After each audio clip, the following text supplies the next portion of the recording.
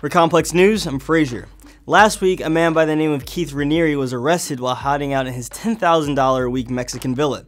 You may have heard of him. He was said to have been the man behind NXIVM, a group that posed as a self-help organization that is also, reportedly, a violent sex cult. Actress Kristin Kreuk, who everyone in their late 20s should remember as the stunningly beautiful Lana Lang on Smallville back in 2001, is said to have joined NXIVM sometime in late 2005 or early 2006.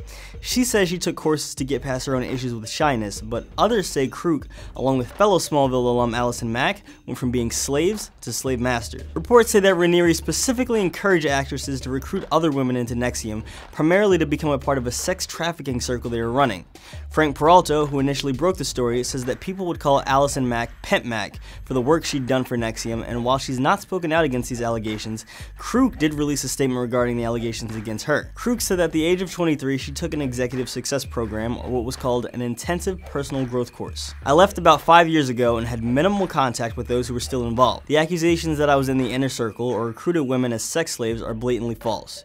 During my time, I never experienced any illegal or nefarious activity. Kreuk then thanked the women who have spoken out about allegations of abuse and more that they experienced in NXIVM.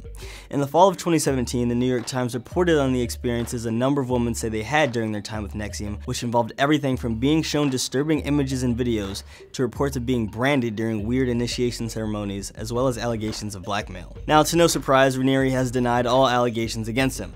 Hopefully, now that he's in custody, more information about what really went down at NXIVM will come to light. For Complex News, I'm Frazier, and for more stories like this, keep it locked right here to Complex News on YouTube.